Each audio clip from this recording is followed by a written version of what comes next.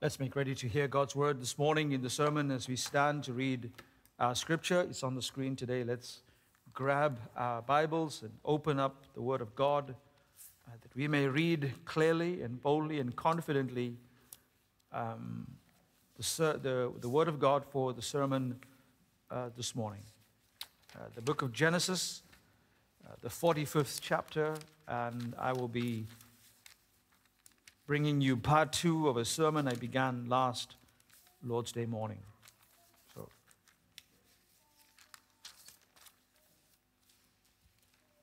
the book of Genesis, the 45th chapter, beginning at verse 1. I will read to verse 15. Hear the word of the Lord. Then Joseph could not control himself before all those who stood by him, and he cried, "Have everyone go out from me." So there was no man with him when Joseph made himself known to his brothers. He wept so loudly that the Egyptians heard it, and the household of Pharaoh heard of it. Then Joseph said to his brothers, "I am Joseph. Is my father still alive?" But his brothers could not answer him, for they were dismayed at his presence. Then Joseph said to his brothers, "Please come closer to me." And they came closer, and he said, "I am your brother Joseph, whom you sold into Egypt. Now do not be grieved or angry with yourselves because you sold me here. For God sent me before you to preserve life. For the famine has been in the land in these 2 years, and there are still 5 years in which there will be neither plowing nor harvesting. God sent me before you to preserve for you a remnant in the earth, and to keep you alive by great deliverance. Now therefore, it was not you who sent me here, but God, and he has made me a father to Pharaoh and lord of all his household, and ruler over all the land of Egypt. Hurry and go up to my father and say to him, 'Thus says your son Joseph, God has made me lord of all Egypt. Come down to me, do not delay. You shall live in the land of Goshen, and you shall be near me, you and your children, and your children's children, and your flock, and your herds, and all that you have. There I will also provide for you. For there are still 5 years of famine to come, and you and your household and all that you have would be impoverished. Behold, your eyes see, the eyes of my brother Benjamin see, that it is my mouth which is speaking to you. Now you must tell my father all of my splendor in Egypt, and all that you've seen, and you must hurry and bring my father down here." Then he fell on his brother's neck and wept, and Benjamin wept on his neck, and he kissed his brothers, and they wept on them. And afterward his brothers talked to them. This is the reading of God's word. It's inspired, infallible, immutable, inerrant word for the sermon, and the church said, Amen. You may be seated. I'm not going to spend time this morning recollecting last week. If you've missed it, you've missed something tremendously important for you. I will, by way of a small recap, as a springboard into this morning, talk to you on the matter of forgiveness. And as you heard me speak last week, I struggled on how to title the sermon. And the sermon title came out of my own conviction. The sermon title came out of my own understanding of where I am in my Christian life. The sermon title came out of my own conflicts and trials and struggles in my own life on the matter of forgiveness. Hence it is titled, you can see on the screen, "Do I Understand Forgiveness?" It is a question I had to ask myself, having been a father to my children, a husband to my wife, a pastor to a church, and brothers to brothers, and as a brother to sisters, as a mentor of many, as an encouragement of so many people. Do I understand forgiveness myself? And I had to come to terms with some things in my own life. And hence I presented the title, "Do I Understand Forgiveness?" And I do hope this morning in part 2, that you would, even if you've missed out on part 1, be able to grasp the enormity of the great truth here concerning forgiveness. This is a matter of the theology of forgiveness. It's not a sermon that we just get by and say, "Oh, that was a good sermon," as people usually say. But something that's so worked in our hearts that every one of us today, there's not a person to be excluded. Every one of us falls into this category of answering this question, do I understand forgiveness? It's not about the person next to you who understands, or the person behind you or in front of you who understands. The question is, do you personally understand forgiveness? And I hope in part 2 to bring to a close where I left off last week from part 1. The sermon, like I said, has been birthed out of real troubles. In case any of you will say to me either at the end of this service, well, nobody said to me at the end of last week's service, but if somebody might write to me or say to me, somebody watching by way of the video broadcast from the other end of the world may write to me and say, well, that's good for you to speak about. You don't know what we've been through. You don't know about my personal situation. You don't know about my hurt and pain. You don't know how I was abused. You don't know the sorrow that's been caused to my own life or my marriage or my family or my church. You don't know those things. How is it that you can say we must forgive? Or how is it that we're supposed to understand this forgiveness when you don't know what we've been through? And the hurt is still there. The wounds are still raw. We can, every time something happens, it triggers some sort of emotion in us that takes us down the route of hurt and pain. How can you identify with us? It's good for you to speak that, but you don't know what we're going through. And that's very often the case, that when we're dealing with matters like this, we often come up with this statement, well, you don't know what I feel, and you don't know what I'm going through. And that's absolutely right. Nobody knows what somebody else is going through. I, in no means as a pastor, will ever try to impose myself and insert myself into your life to know what you're going through. It's irrational to do that. It's unfair to do that. It's unrealistic to do that. And I often say to people, when I say I will try to understand what you're going through, but I don't really understand what you're going through. That doesn't mean I'm without knowledge of things. It means that experience is unique to your life, and only you know what you're going through. I say that to you today to say that each and every one of us has gone through something, is going through something, and will go through something. There are people that have hurt us in the past. There are people that have hurt you today, and there are people who will hurt you tomorrow. And in every one of those situations, God uses these words: forgive, forgiveness. And like I said, we often cry out, but Lord, you don't know. But Lord, you don't understand. But Lord, you don't know what it feels like. And when someone gathers around you at the coffee place, or making tea, or sweeping the church property, or in a prayer meeting, or in a sermon like this, or in a Q&A session, you would say, but you don't know what we're going through. You don't know the hurt and pain. Let me tell you something. This sermon series, this two-part sermon series has been born out of real life experience. That we wanted nothing to do with this man. As a family, we wanted nothing to do with this man. For the hurt and the pain that he's caused us, for the sorrow that he's caused us as a family. He's thrown our family reputation into the gutter. He's ripped our family apart in the sense of the wounds that he's caused. We've never been so angry in our family as we've been in the last few months. Anger at what's been caused. And so we were in the middle of this.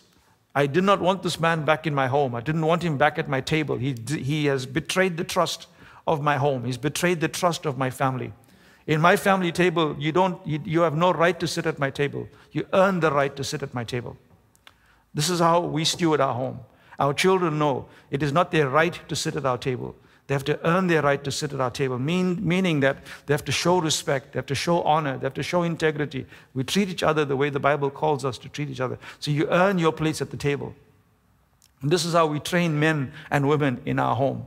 That the place we hold at the table is a place that we've earned by showing who we are as Christians and who we are in the family. And here we have a man who's betrayed all of that. He's ripped all of that apart. And not only that, but the ministry itself and the pulpit that we've trusted him with. They've ripped all of that apart. Our story is known from Glasgow to the ends of Wales. Everyone knows of what's happened now. Our reputation has been ripped apart. All of these things have happened. So out of this has come this. So don't tell me I don't know what you feel, what you're going through. Or don't ever say to me that you don't understand what we're going through. Yes, I said I really don't understand what you're going through in your own life. But don't negate the fact that we don't know what it feels like to have hurt and pain. I do. We've struggled with this for months now. And the Lord has been working on our hearts, and the Lord has been kind to us.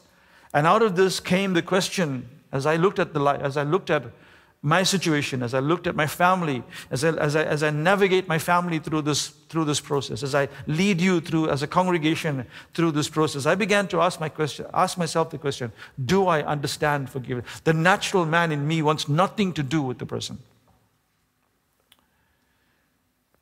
And I began to ask myself, do I understand forgiveness? And out of this came this sermon. And here we find one of the best examples in the Old Testament. The matter of Joseph and his brothers. The backstory, the context is quick and easy. You know it already if you've been in church long enough. His brothers are upset with him. His father favors him. His brothers are upset with him. What do? They plan to kill him, to take his life, to go against the law of God and to take away his life. They plan to kill him. One of the brothers steps up and said, let's not kill him. His blood will be upon our hands. But they put him in a pit and they sell him into slavery. They go back and lie to their father about what's happened to their brother. And all through this time, that was probably when he was about 17 years old. And all through this time, a father thinks that he's lost his son has died. And these brothers who are with their father every day of those somewhat 22 years before they now see Joseph face to face, have never confronted their father and told him the truth. They lied. They were hypocrites. They never told their father the truth. The father's lost his son, he thinks. Brothers are living with this every day of their life, not telling the truth about what happened to their brother. And so God has allowed them now, through this famine, God has allowed them, Joseph is wonderfully wise here, recognizing the sovereignty of God. God has allowed this to happen. God has allowed it to happen so that something may come forth. What's happened to me and my family, God has allowed to happen. So that some things could be learned. So that someone could be saved. So that someone could be brought back on the path of righteousness for his name's sake. Whatever it is, God is not without knowledge of that situation. God knows everything. And so we find here that God uses the famine to bring the family now back to Joseph. And Joseph here stands before them. The chapters before that talks about he's already recognized them. They don't know who he is. He's recognized them. He puts them through a test and all that. That's the previous chapters. You'd be good to go read it. He's come to the point now where he's exposing himself to them, revealing himself to them. And he begins here in chapter 45, and he tells them in verse 3, he makes a statement, then he asks a question. He tells them in verse 3, then Joseph said to his brothers, I am Joseph. That's a statement. And then the question, is my father still alive? And from that is the narrative of how we gain to understand the great example of the forgiveness of Joseph for his brothers. Remember, the people that are standing before him, the men that are standing before him, are men that have torn him away from his father. The very fact he says, I am Joseph, is my father still alive, is his great longing and his yearning to be with his father. These are the men who've ripped him literally, spiritually, emotionally. They've ripped him from his father's love for all these years. They've torn him asunder. And all the time, remember, Joseph finds favor, goes into Potiphar's house. And he's been tried and tested all the way. The woman accuses him of wanting to rape her, of having a relationship with her. He gets put into prison. God speaks to him in the prison. God gets him to reveal dreams. He gets elevated and promoted from the prison. What I mean to say is that his life has not been a bed of roses. He was sold into slavery. When he was sold into slavery, he wasn't given the best seat on the caravan trail. They didn't put him on a luxurious caravan and say, oh, here's a nice leather seat for you. Please sit down and I hope you enjoy your journey. Would you like some tea and coffee as we journey towards selling you now? No. He was a slave. Slaves were tied behind the camels. They were pulled across barren land to be put in a marketplace and laid on display to be sold as goods to people. All of this is in his mind. He knows all this. They've sold him into slavery. He was shackled at the back of a camel. He was put on display like common goods and sold to people and sold into a house where he had to serve. He was put into prison. Who's responsible for this? We find that he comes here before God. He comes here before his brothers and he recognizes his brothers. And his immediate response is, I am Joseph. Is my father still alive? His brothers could not answer him. The Bible says that they were dismayed at his presence. They're shocked. We thought you were dead. We thought something's happened to you. We're never going to see you again. But also his brothers are not responding because the natural response would be not to send. Joseph sent everyone, all his attendants and servants, he sent them out of his presence. The natural response of Joseph would be, get more guards. Bring more people in. I want these men shackled. I want them to pay the price for what they've done to me. For every year that they ripped me away from my father's love, let them be lashed 100 times for that. For every moment that they took me away from my father's care, let them be, I don't know, forced labor, carry heavy rocks in Egypt, whatever it may be. They need to pay for what they've done. That's our response. That's our natural response. But Joseph teaches us otherwise here. He's a typology of Christ here. You can see that in the picture. The typology of Christ. And so we find his response here to his brothers is unique. And so we find here, he says from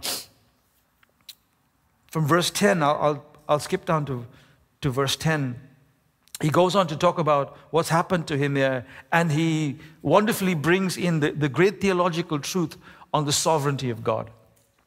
But look at verse 10. Look at verse 10, because this was my problem. This was what was I'm not going to say bugging me, but eating me alive here in my own life. And so it is for somebody here today. And I say this in the context of this, and I said this last week. You're even unable to be close to people who have hurt you. You say, I forgive you, but you don't want to be anywhere close to them. You say, I forgive you, but I don't want you near me. You say, I forgive you, but I'm not going to accept any calls from you. You say, I forgive you, but I'm not going to send you a birthday card. You say, I forgive you, but I don't want you at my family meal or my family birthday or my anniversary or the family gathering. To such a point where you like I said last week, you're angry still with people who have even died. They're dead. It could be parents who have died and they've given you a hard time in life, and you're still upset and angry with them, and you don't want to forgive them. You don't even want their name mentioned. Even if you say, I forgive you, you don't even want their name mentioned in your presence. Listen to how Joseph responds. Listen to how Joseph responds. He says to his brothers, you shall live in the land of Goshen. I'm going to make sure that you live here. You're not going to live in a prison. You're not going to live in isolation. You're not going to pay the price for what you've done. He's bringing them into his care. He says, you shall live in the land of Goshen, and you shall be near me.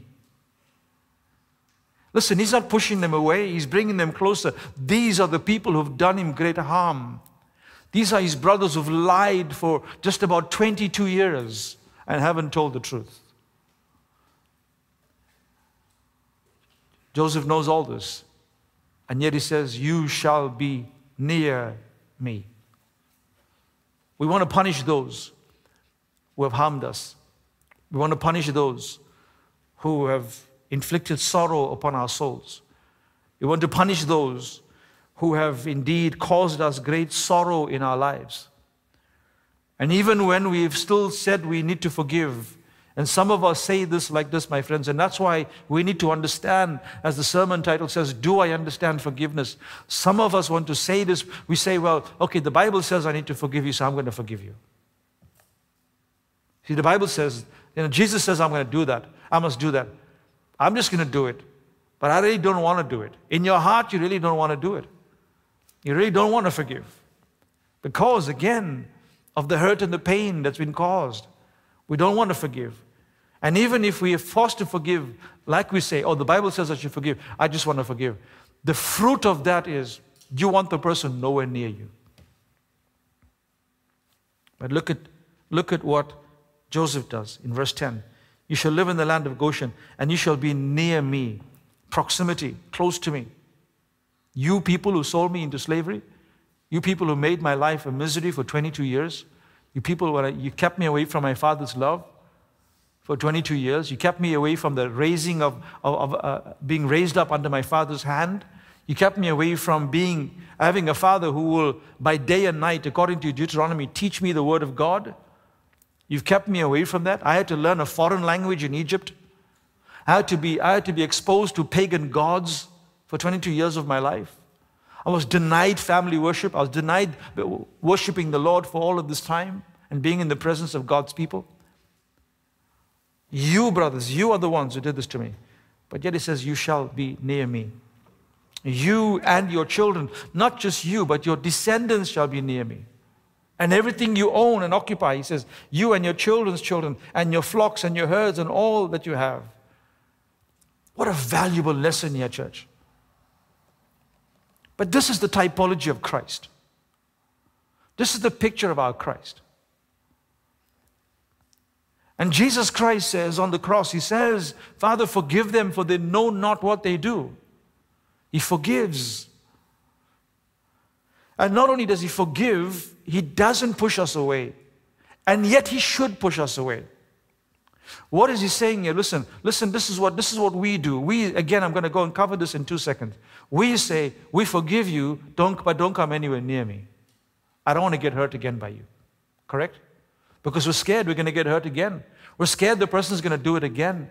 We're scared they're going to do it over. Oh, you've done this. I'm scared you're going to do it again. You've committed adultery. You've lied to me, whatever it may be. You're going to do it again. I'm scared. So here's what I'm going to do. The Bible says I should forgive you. I'm going to do that. I just about make it over the mark by saying I forgive you. So I'm not dishonoring God. But I'm not going to have you anywhere near me because I'm scared you're going to do it again. It's the story of all our lives. But here is your Lord. And here is your God. Joseph being a typology and a picture of Jesus. What does Jesus say? I forgive you. Imagine this right now. Jesus doesn't say to us, I forgive you, stay away from me. Right now, you and I, Christ should tell us that today. If Christ tells us today, I forgive you, but stay away from me, he's absolutely justified to do it. Why? Because, listen, how many times, even as Brother Victor prayed today, he says something like this in his prayer. We have not worshipped God correctly, or we've disobeyed him. We've dishonored him in the week past. Even right up to this sermon, coming to church this morning, there have been things that we thought about, things that have been said in the car, the way we acted towards our children, the way we come irreverently to God, whatever it may be. We've dishonored God. We've not worshipped him carefully, but carelessly. And we come before the Lord, and we say when the time of prayers, and we say, forgive us our sins, forgive us our debts. And God says, okay, I forgive you. That's his promise to us. If we confess our sins, he's faithful and just to forgive us. That's the promise of God. You confess your sins, he's faithful and just to forgive you. God forgives you. But God does not say, but you see, last week you said the same thing to me. Last week you said the very same words. And the week before that, you know what? The very same words. And the weeks before that, you said the very same words. How long are you going to continue making this mistake? So God, I'm going to say to you, I don't accept you anymore. I'm going to keep my distance from you. Why? Because if I draw you near, you're hurting me more by what you're doing. Imagine if Christ said this to us today. Because we hurt Christ. We hurt God with our disobedience. The Bible uses this word, we grieve God. We grieve God with our disobedience. We grieve God with our attitudes. We grieve God in our willful running away from him, from what he's called us to do. I mean it in the sense of obeying his scriptures. But he doesn't say that to us, does he? Imagine if God told us that today. And he says, I remember what you did last week. And I'm not going to, God's saying, listen, I don't want to be hurt again because you're prone to do this. You might do this again. I really don't trust that you're going to be fine. I really don't trust that you're not going to be better. Oh, sorry, I really don't trust that you're going to be better. I'm too hurt right now. So you want me to forgive you? Okay, but just stay away from me. Because if you stay away from me, if you keep your distance from me, I'll protect my heart and I won't be grieved anymore. Imagine if God said that to us today. Friends, there'll be no hope for any one of us. Why? Because every one of us needs the forgiveness of God today. Amen, indeed. We need His forgiveness. We need Him. And we need Him so much that we want Him to draw near to us. We want Him to pull Him to us. We want Him to embrace us. We want to feel His warm kiss upon our cheek. We want to feel our head upon His bosom as He holds us near Him. And that's what He does. He says, I forgive you, and He draws you near. He draws you near. He holds you close to Him as a father does his child. He holds you close to Him. But look at us, friends. Look at us today in the world. Do we understand forgiveness? We say, yes, we forgive, but stay away from me. We want them to be punished for what they've done.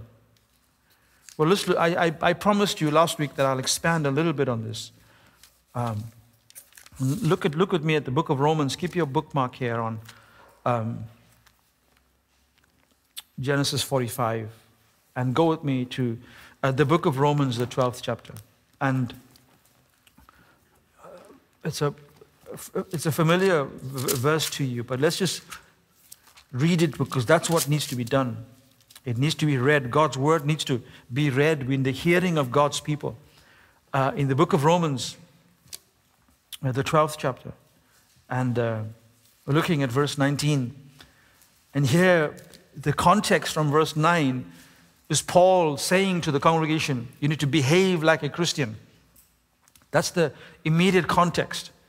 How to behave like a Christian. And he says here, in verse 19, it says, never take your own revenge, beloved, but leave room for the wrath of God. For it is written, vengeance is mine, I will repay, says the Lord. Beloved, keep that in mind. Keep that in mind. Always remember that. You see, what we're doing on the matter of unforgiveness or forgiveness or people who hurt us, let me just phrase it this way. On the matter of people who hurt us, you see, we want justice done. We want justice done. In our eyes, there must be a certain amount of justice to be done before we write off the debt, before we release them from the punishment that we want to put them through. Justice must be done. And we come along and say to you, but Pastor, we come along, sister, why are you doing that? Brother, why are you doing that? Oh, Pastor, you don't understand. This man needs to pay the price for what he's done. This woman needs to pay the price for what she's done. And these children need to pay the price for what they've done. I mean, we say, but sister, the Bible says you went in to forgive. Yes, Pastor, I got no problem, I can forgive. But that person needs to pay for what they've done. You see, we want to put them through the punishment that we think they deserve. Again, we come back to Christ. Imagine if Christ said to me today, because of what you've done, I don't trust you anymore. I'm going to continue to punish you for what you've done. None of us would be here this morning. There would be no hope for us. Paul reminds us in the letter to the church here in the book of Romans, vengeance is the Lord. God will deal with it. God will deal with it.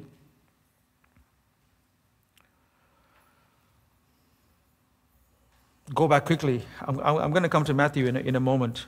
Go back quickly again to Genesis 45. And we pick up again from verse 10.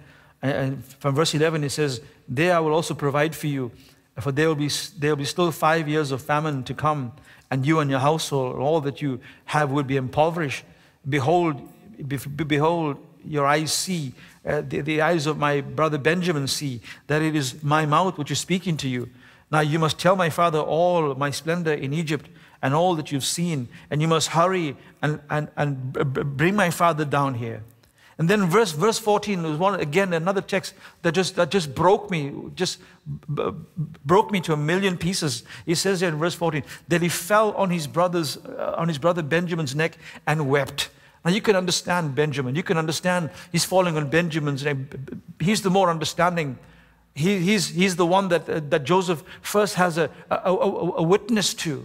And you can understand that. Oh yeah, I understand he fell on Benjamin's neck and he wept. He wouldn't fall on the other brothers, but he does.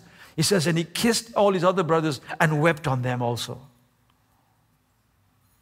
This is how he embraces them. This is Joseph leading the way. This is Joseph stewarding the family.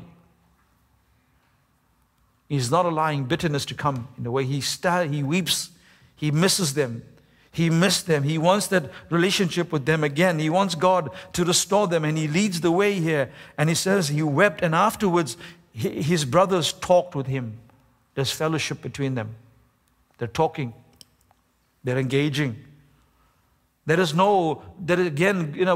covered the ground in the last half an hour. There's no Joseph saying, I don't want to talk to you. I want nothing to do with you. Stay away from me. Brings them into a land, not a prison. It brings them into a place of care, not a lack of care.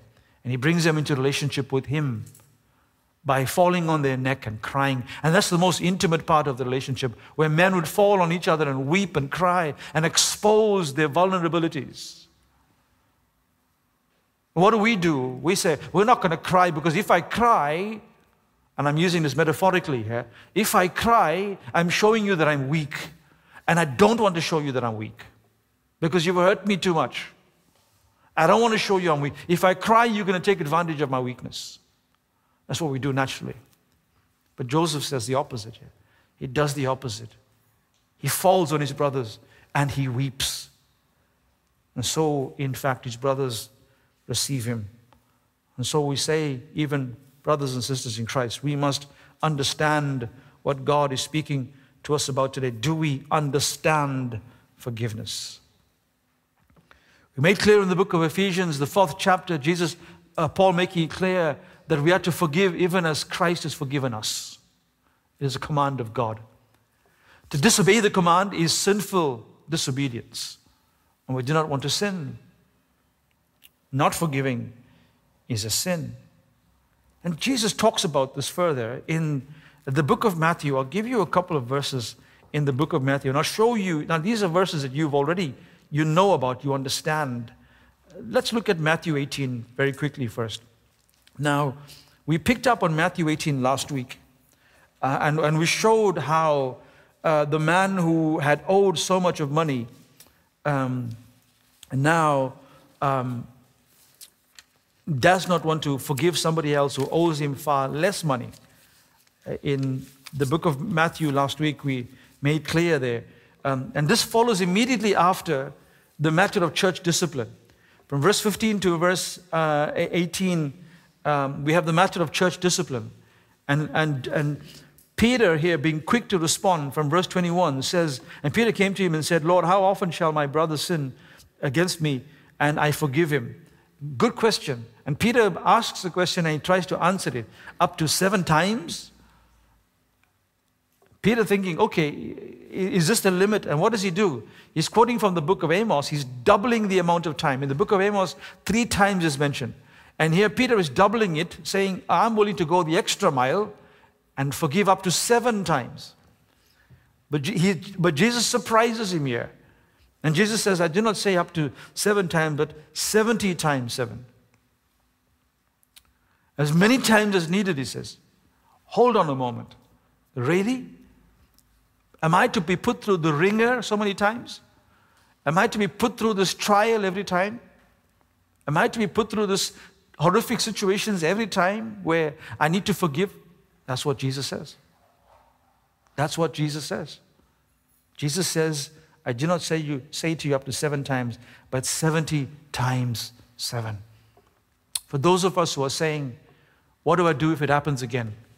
I cannot give you a thick book manual that tells you what to do. I can direct you to a text.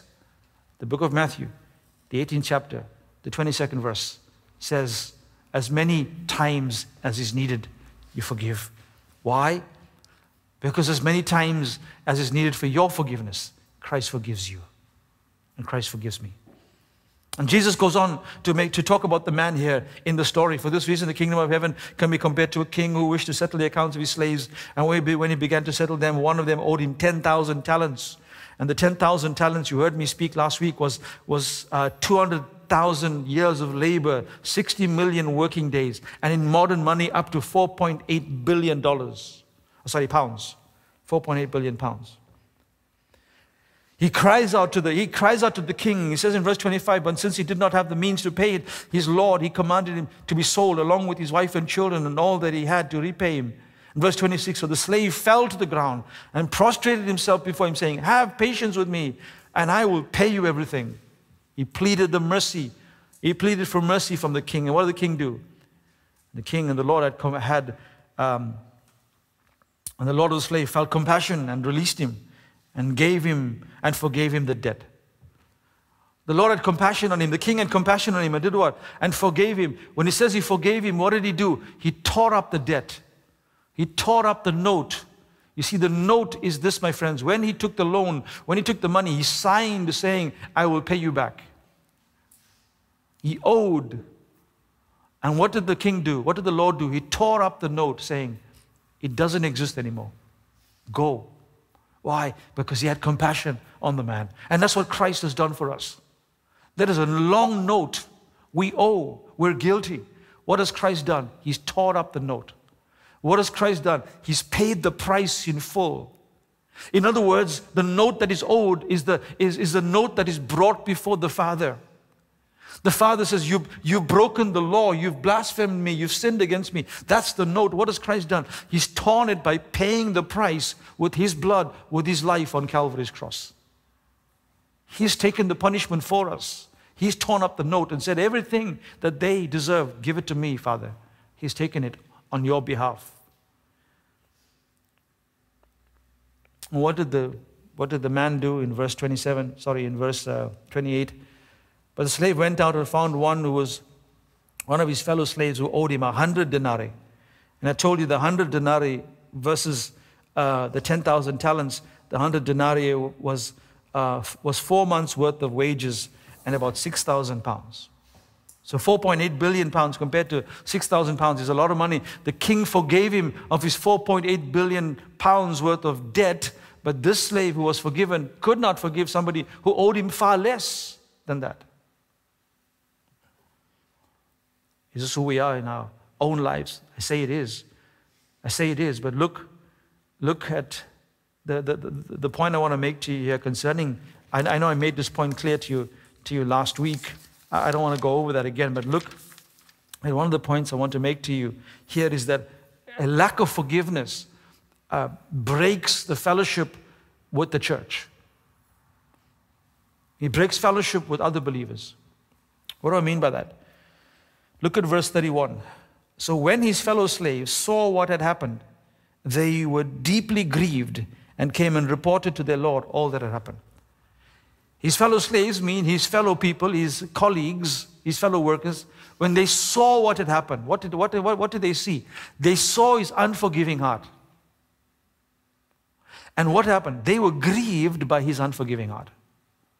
In other words, they knew the context. Listen, you've been forgiven of this great debt, and you can't forgive this man for what he's done? And so when his fellow slaves saw what had happened, they were deeply grieved. So unforgiveness breaks fellowship with other believers. It breaks fellowship with the church. Why? Because the church is reminding you that God has forgiven and you should forgive. It brings disunity in the church when there is a lack of forgiveness. A small point, but an important point nonetheless. What else does unforgiveness do? Go back a few chapters with me in Matthew. Go to the left and go to Matthew chapter 5. And in Matthew chapter 5, regarding here the great, the Sermon on the Mount, and in Matthew chapter 5, in verses 23 to 24, speaking on the matter of murder, but yet it says here, therefore, in verse 23 of chapter 5, therefore, if you are presenting your offering to the altar, therefore, if you are presenting your offering at the altar, and there at the altar, remember that your brother has something against you, leave your offering, therefore, before the altar, and go first be reconciled to your brother, and then come and present your offering. That's again, a small point, but an important point. When I say small point, I mean it's small in the context of my sermon, but large in what it means to us and the extent of its application. Really, there's a hindrance in our worship. We're unfit for worship, is what Jesus is saying. We're careless in our worship, is what Jesus is saying. He's saying, if you don't make right with your brother, if you know there's something wrong, it's within your knowledge, it's within your grasp to know there's something wrong here, I need to put it right. You need to go put it right before you come present your offering. Because if you present your offering and that's not put right, what Jesus is saying, you're unfit for worship. You're careless in your worship. On the matter of those who need to be forgiven, in the matter of those who you need to forgive, consider this for a moment. Consider what Jesus is saying. Do not come before the altar with your hands and your heart heavy burdened, that it may lead to careless worship. We want to indeed bring careful worship before the Lord. We want to be fit to worship the Lord. We want to do all that is pleasing and right before Him. As you hear from this pulpit week after week, and those who pray and lead you in the call to worship, in pastoral prayers, that we want to offer our worship that is pleasing and acceptable to God. No amount of singing that we do, as talented as we are in our singing, and we can get the best musicians and we can get the best singers in the church to sing, our worship is tainted, our worship is unfit, our worship is careless if we have these things hanging over us, that we have not forgiven our brothers, or we have not accepted forgiveness from them and forgiven them for what they've done. So we find it affects our worship tremendously.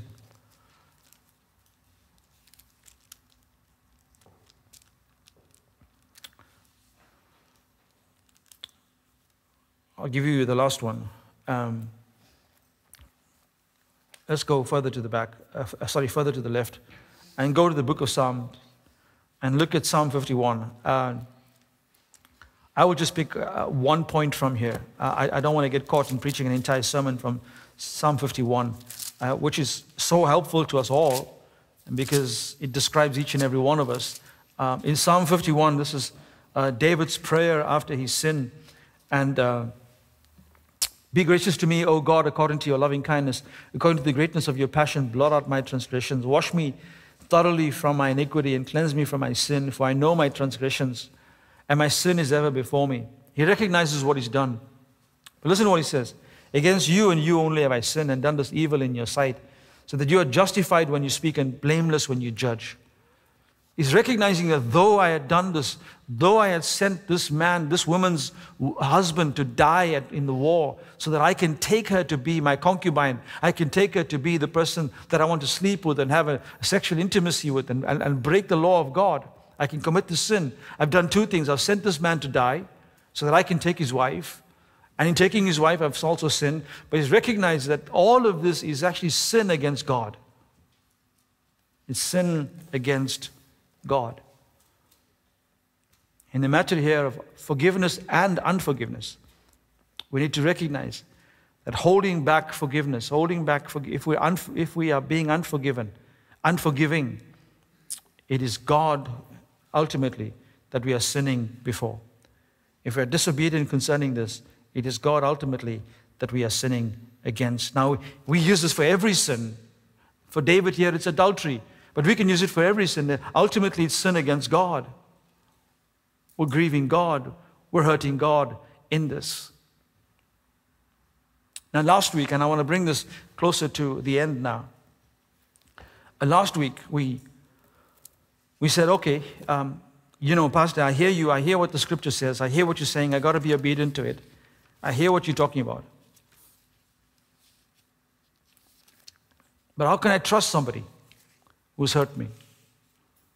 And that can be a brother, a sister, a family member, a church member, a pastor to a congregation member. It is not uncommon for congregants to hurt a pastor. And so pastors may want to stay away from certain people because they're trouble. They're just constantly at his case. They're constantly, just there's trouble. And so I don't want to be caught in a case where I need to stay away from you or stay away from those who I ought with. And I don't want to be guilty of that kind of sin, that kind of behavior in my life. But I could easily make the case, well, I don't trust that person. I can forgive them, but I don't trust that person. And you can say the same, I forgive them, but I don't trust that person. Again, it comes down to us with the Lord. God forgives us. And He trusts us enough that we will come back to Him again. He trusts us enough that He will draw near to us. He trusts us enough that He will speak with us. He trusts us enough not to break relationship with us. Yet knowing fully well, brothers and sisters in Christ, knowing fully well that you yourself cannot be trusted. I was speaking to a minister friend of mine last week who had just returned from another part of the world, and he traveled with his wife. And he said, I said to him, how wonderful it is to travel with your wife, brother. He said, yes, he's trying to make that happen more often now. He went on a missionary trip. And I said, my desire so much, one of the reasons why I don't accept any invitations anywhere, there are many reasons why. One of the reasons why I don't accept ministry invitations anywhere outside the country is because I don't want to travel without my wife.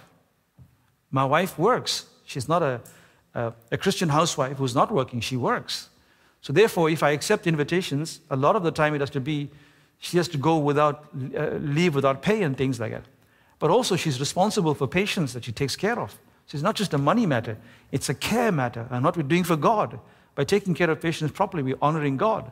So if I pull her away from that all the time, I'm pulling her away from the things that she's responsible for to do. But my desire is always to travel with my wife, and I don't want to travel without my wife. And here's what I said to the man as I spoke to him. He's a brother that I confided in.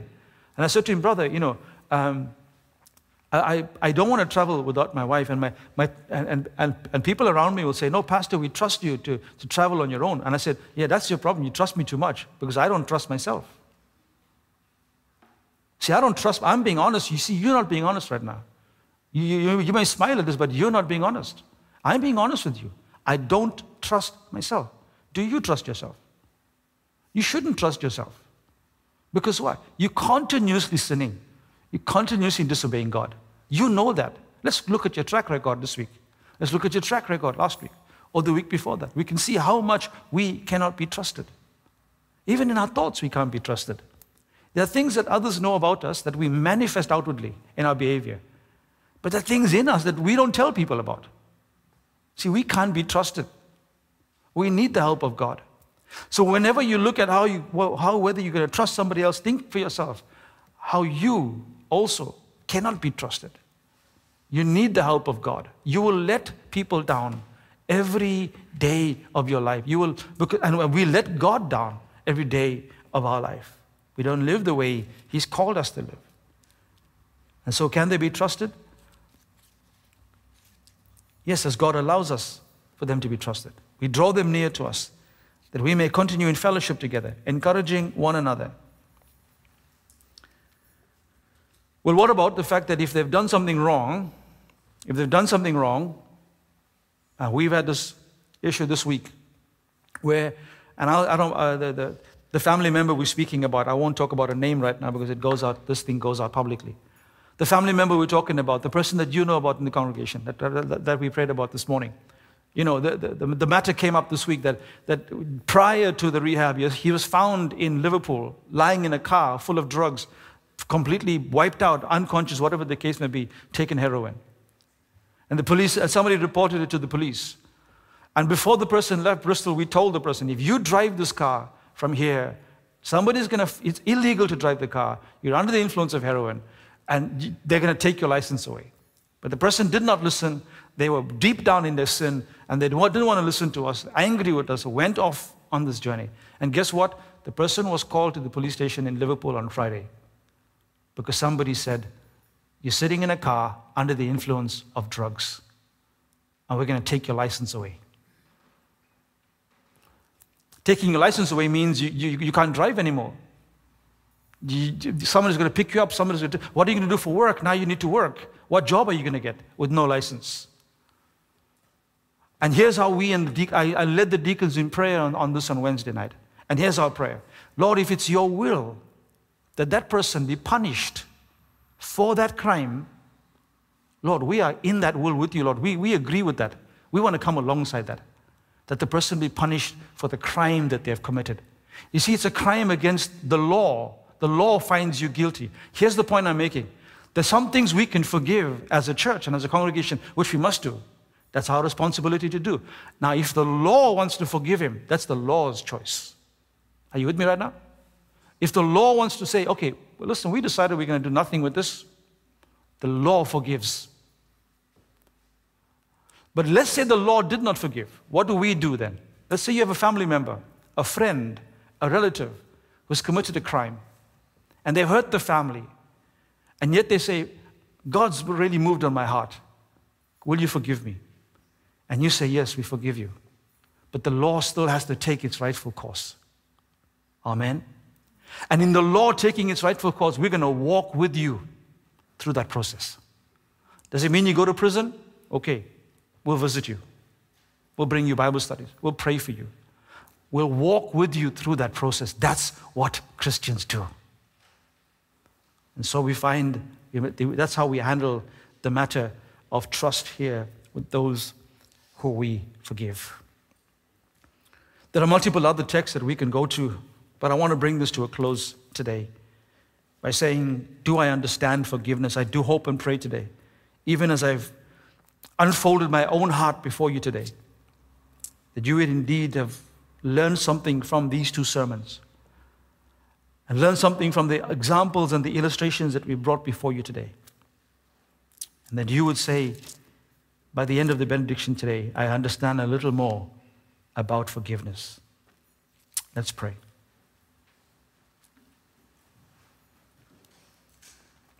Our Father in God, we are so much in need of your help. These sermons quieten our hearts and cause us to listen. Thank you, Lord, for being patient with us. Every one of us deserves nothing that you've given us. We all, Lord, can't be trusted. We all fall. Your scripture makes clear to us that we all fall short of your glory. We're all in need of your help. We know in our own lives as we look in the mirror, which is your word, we recognize how we can't be trusted, Lord. Help us with that, we pray. Help us in this forgiveness, Lord, that we may be able to trust others. And indeed, Lord, as you have been hurt so many times and you continue to be hurt, who are we, Lord, to say that we're above you and our standard is above you? Help us, we pray. Forgive us of our arrogance and our ignorance. Help us, Lord, as we raise our children in the home to teach them about forgiveness, Lord. Help us to understand that so we can teach them from our understanding. Help us to understand the theology of forgiveness so that we may indeed be good examples to them in teaching them about forgiveness. A husband and a wife, Lord, who argue or fight in the home and the children are learning, Lord, teach the husband and the wife about forgiveness, Lord. Brothers to brothers, Lord, and sisters to sisters who fight with each other and argue over things, Lord, one not prepared to forgive the other. Oh, Lord our God, will you cut at their hearts, Lord, and show the forgiveness of your Son, Jesus Christ. Or for those who will continue to push people away and not love them anymore because of the hurt they've done, though they're forgiven, Lord, help even those this morning.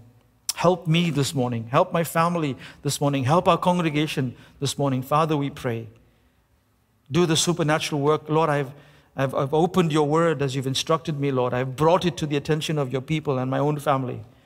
As we bring it, Lord, to one more time here on the Lord's Day morning, Lord, would you, Father God, help us, we pray.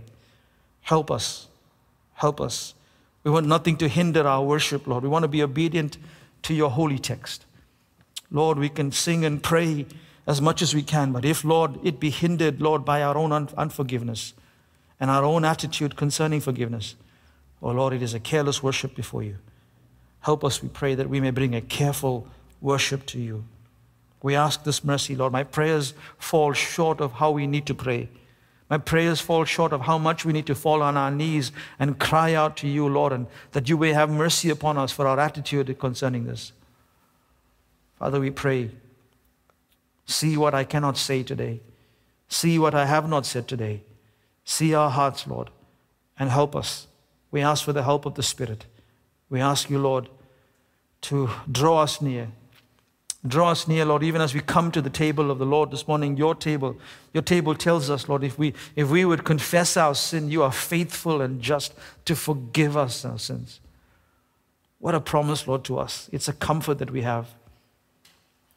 Help us, Lord, not to take forgiveness from you, but yet not forgive others. You have forgiven us such a great debt, Lord. How are we not to forgive others their debts? Father God, we pray, help us to tear up the note. For somebody here today, Lord, as I bring this sermon to an end for this season, if there be somebody, Lord, in this congregation that you're ministering to, Lord, show them how they can tear up the note, tear up the paper, tear up the debt. Tear it up, Lord, because it is doing them more harm than anything else, Lord. It is harming their own soul, Lord. By withholding, Lord, as it once said, Lord, we're withholding love and forgiveness from somebody else, and we're drinking poison, our own poison. It's hurting us more than anybody else. And so, Lord, we do pray today. Help us. Help us, Lord, that we may be free, Lord, in our hearts, in our souls, free and free indeed, Lord. Your word sets us free. You set us free. The truth of this, Lord, indeed sets us free in Christ Jesus. Oh, Lord our God, help someone here today to tear up that note and to forgive and to draw that person nearer to them, to fall on their neck, to throw their arms around them and say how much we miss them. There's somebody, Lord, today in this congregation, who in that relationship with somebody across the world maybe, who's heard the sermon today, Lord, and cut at the heart. Show them how they can pick up the phone, Lord, and start a conversation again. And to throw themselves around that person's arms across the phone, and to weep on their shoulders even. Oh, Lord, to say how much they miss them and want to be with them. Father God, we pray, do this work upon our hearts, Lord, recognizing how you draw us near to you, that today you've made the call to us. Today, Lord, you've picked up the phone and called us today. You've called us through the sermon. You've called us through the prayers. And Lord, you've thrown your arms around us today and drawn us to you. Oh, Lord, thank you today. Thank you for showing us. Thank you for showing us Joseph as the typology and the picture of you, our Lord. We've learned so much today. Thank you for our journey, Lord. And we want to continue learning. Help us to talk about this over our dinner time today and our family time today, as families gather one with another, that we may speak of this, Lord, on this Lord's Day. In our acts of, in the acts of private and public devotion today, that we may speak of this today much, Lord, and recognize your great love for us and your great forgiveness of our souls. For this we pray, for this we trust, through Jesus Christ our Lord. Amen.